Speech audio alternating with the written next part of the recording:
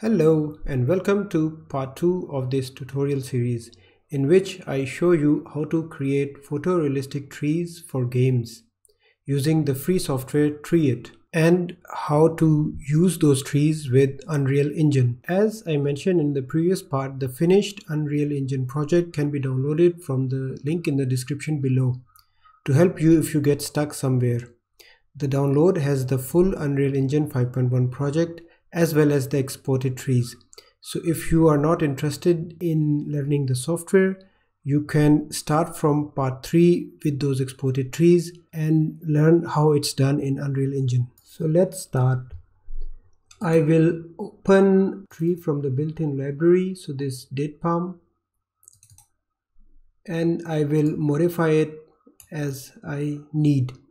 And I like to start with these already provided trees because they give a really good solid base to start from, and the developer has done a really great job to make them look really good. Let's customize the trunk a little bit.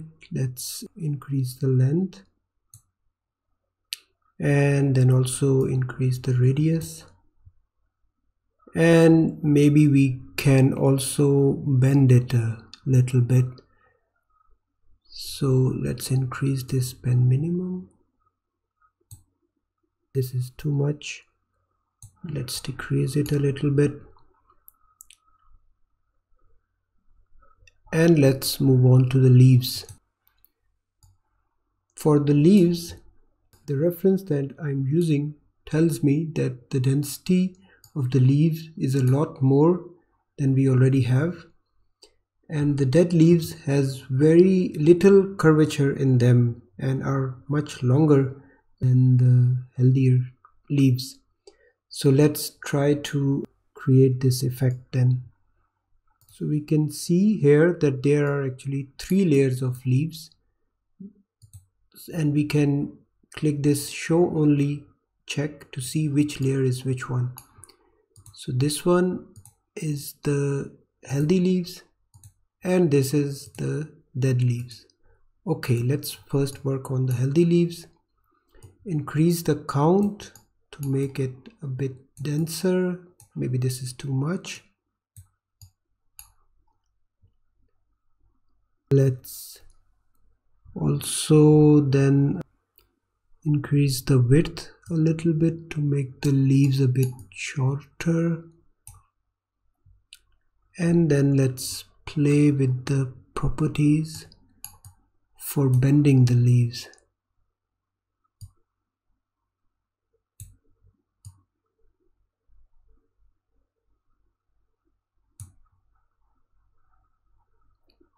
Okay, and then also this one. There's also this property to increase gravity on the leaves.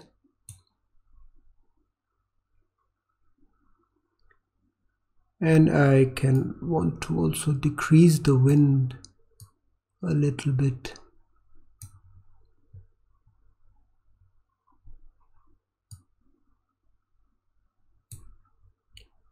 And then also one last time adjust the bend, and in the end once again let's increase the leaf count a little bit. Let's work with the dead leaves now.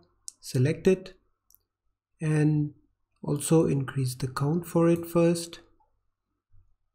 Let's decrease the width to half maybe, and we want to have it straight down as much as possible.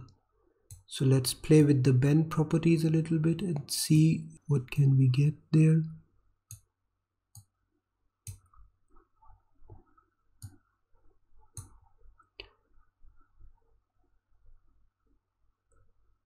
Let's decrease the side bend.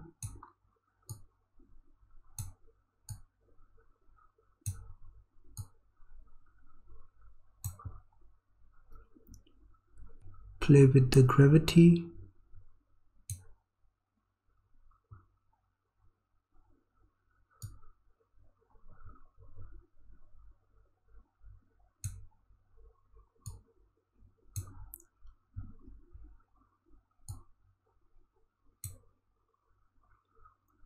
Yes. And decrease the wind on it because I would figure that the dead leaves are heavier and won't be affected by wind that much. And also increase the count in the end, like a lot more than the healthy leaves. And in the end, decrease the width again.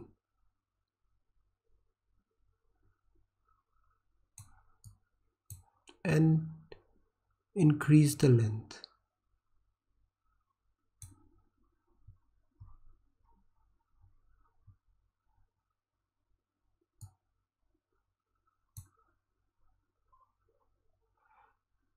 So you can really customize it as much as you like.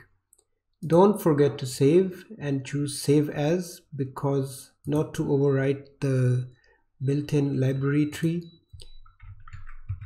Create a new folder called palm1 and also name it palm1. One last tip before I export is that you can use control click to really finely place the leaves. So you can position them and scale them.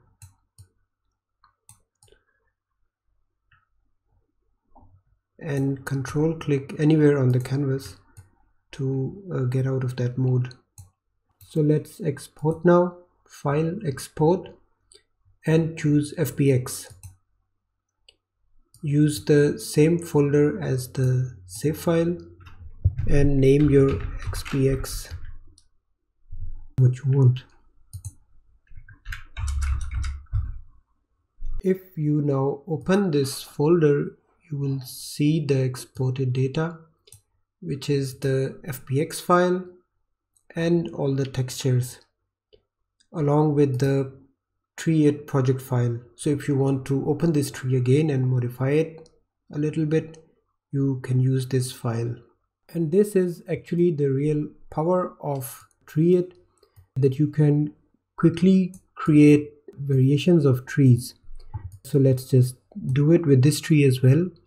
This is already open. Let's save it as a new tree. So create a new folder, palm2, and name the file. And then let's work on the branch a little bit, decrease the length, increase the width more,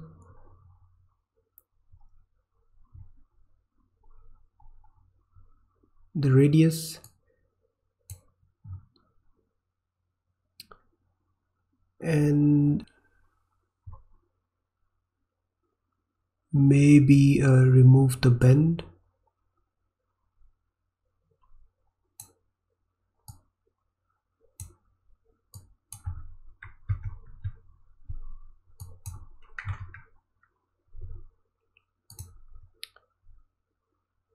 And then decrease the size of the leaves.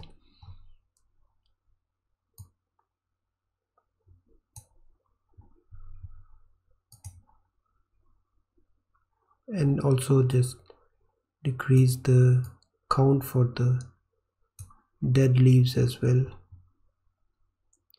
and the length. And then save it and export this second tree as well.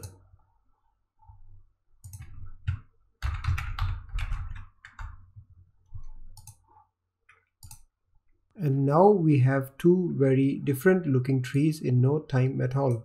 In the next part, we will hop into Unreal, import the trees, and set up a material with the wind effect. Thanks for watching. If you have any questions, leave them in the comments and I will try to answer. Please like the video and subscribe to my channel to give me some motivation to create more videos like this.